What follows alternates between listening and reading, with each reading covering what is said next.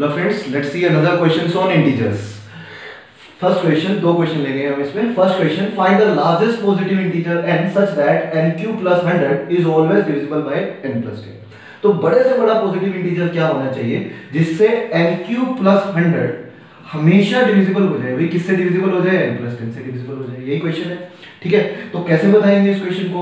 सबसे पहले एक छोटी सी आइडेंटिटी बताइए मुझे। कैन वी से aq plus bq is always divisible by a plus b होता है? भाई हमें पता है सबको। क्यों? क्योंकि aq plus bq की आइडेंटिटी में a plus b into something आता है, तो ये हमेशा डिविजिबल होता है। तो क्यों ना हम इसको aq plus bq बना देते हैं। तो अगर नीचे n plus 10 है, can I right this number nq plus 100 plus 900 minus 900 कर सकता हूं? बताओ पहले मुझे। क्यों किया अभी देख लेते हैं। क्या हम कर सकते हैं पहले बताओ, ठीक है। अब ये कितना बन जाएगा? nq plus 1000। 1000 कितना होता है भाई? 10 क्यूब होता है। माइनस कितना है? 900 है। डिवाइडेड में कितना है? n प्लस 10 है। अब मुझे बताओ ये aq प्लस bq की फॉर्म बन गई हमारी, और वो a प्लस b मतलब n प्लस 10 से तो हमेशा डिविजिबल होगा। तो हम ये बोल सकते हैं ये तो हमेशा इंटीजर होगा, और ये हमेशा इंटीजर होगा, ये भी इंटीजर होना चाहिए। तो हम ये बोल सकते हैं कि 900 को जो n प्लस 10 से नंबर डिवाइड करेगा 900 को, कैन वी से वही नंबर लार्जेस्ट पॉजिटिव इंटीजर होगा।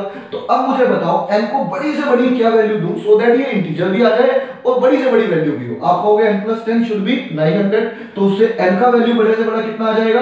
890। और यही इस क्वेश्चन का आंसर है। क्यों? क्योंकि 890 से ज्यादा हम दे नहीं पाएंगे, उससे बड़ी देंगे तो कभी भी इंटीजर नहीं बनेगा। एक बार दोबारा इसी कॉन्सेप्ट को समझते हैं इस क्वेश्चन से। देखिए यहाँ पे, what is the largest integer such that n square minus 38 divided by n plus 1 is also an integer। तो इसको देख के आपको समझ में आ रहा होगा कि यहाँ पे n square है। तो n square में यदि तो एक आइडेंटिटी थी हमारे पास a square minus b square की। मुझे बताइए कैन वी से a square minus b square क्या होता है? a minus b into a plus b। तो ये a plus b से डिविजिबल होता है।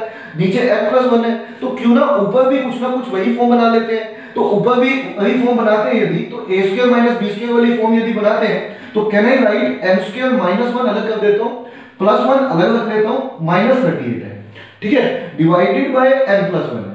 अब मुझे एक बात बताइए, this is n square minus 1, ये कितना हो जाएगा? 37 हो जाएगा, डिवाइडेड बाय n प्लस 1। अब देखिए ये a square minus b square की फॉर्म बन गई है, ये हमेशा n प्लस 1 से डिवाइड करेगा, ठीक है। तो ये तो हमेशा इंटीजर है।